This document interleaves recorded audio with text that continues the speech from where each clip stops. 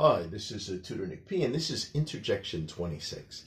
The interjection today is ditto. Okay, if somebody wants a screenshot, do it now. Let's get right into it. If someone says ditto in response to what another person has just stated, it means the same. So you're saying, well, like that's the same, or I agree. All right, let's continue.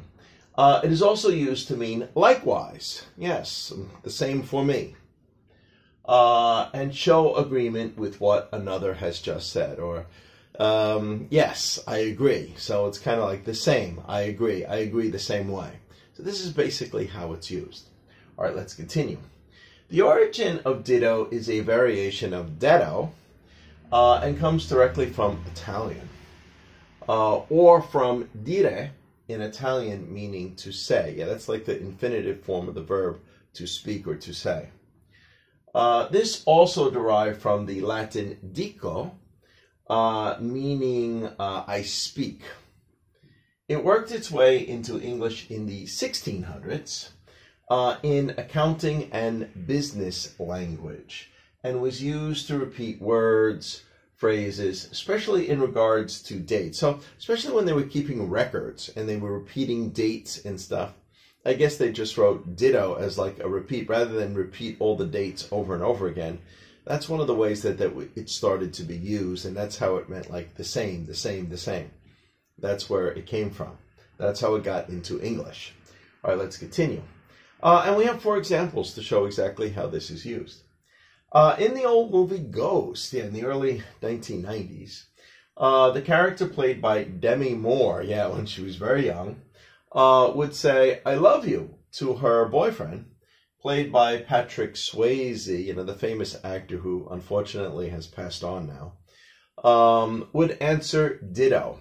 So in the movie, when she said ditto, when she said I love you, of course, she wanted the boyfriend to also say I love you, but perhaps he felt a little uncomfortable saying the words I love you, so he used to just say ditto. And this was at the beginning of the movie, of course, and it kind of annoyed her because she really wanted him to just simply say the words, I love you, and he wouldn't do it, so he'd always say ditto.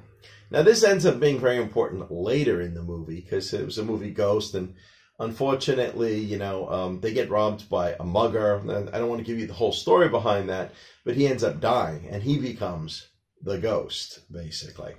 And he's trying to contact her. He didn't go on to the light or something when he died. He stayed, and he tries to get in touch with the character played by Whoopi Goldberg, who was supposedly a type of a medium or psychic that she could contact with the ghosts. And she tries to go to Demi Moore and tell her that this was her boyfriend trying to talk to her. And, for a while there, she was unsure, and she thought that maybe Whoopi Goldberg was just trying to con her or cheat her. And one of the ways that it confirmed that she knew it was her boyfriend who was trying to contact her is because as she was walking away, Whoopi Goldberg was saying, the ghost that Patrick Swayze was playing, he was saying, tell her ditto, and Whoopi Goldberg, who wasn't really that familiar with the term or using this, he said, ditto? What's ditto? But of course, this is what made the character of Demi Moore really know that it was truly her boyfriend, because other people didn't usually say this. And that's what convinced her completely that that was actually the spirit of her boyfriend. All right, anyway, let's continue. But let's go on. Yeah, so you can understand from the movie, that's another thing you could say. Like, if you were that character in the movie and you say I love you to your boyfriend just keeps saying ditto, is that okay? Would you be satisfied with that? Or would you also be like Demi Moore's character and really want to hear I love you? All right, anyway, let's continue with the other examples here. Here's example number 2. I'm really hungry. So A says, I'm really hungry. All the rest of these are A-B parts. I'm really hungry. And B says, ditto. Let's get something to eat. Yeah, the same. Likewise. I feel the same way. Ditto. Number 3 here. All right, so A says, I want to hear her tell more of the story. And B says, ditto. Yeah, come on, let's wait. Let's encourage her to tell more of the story.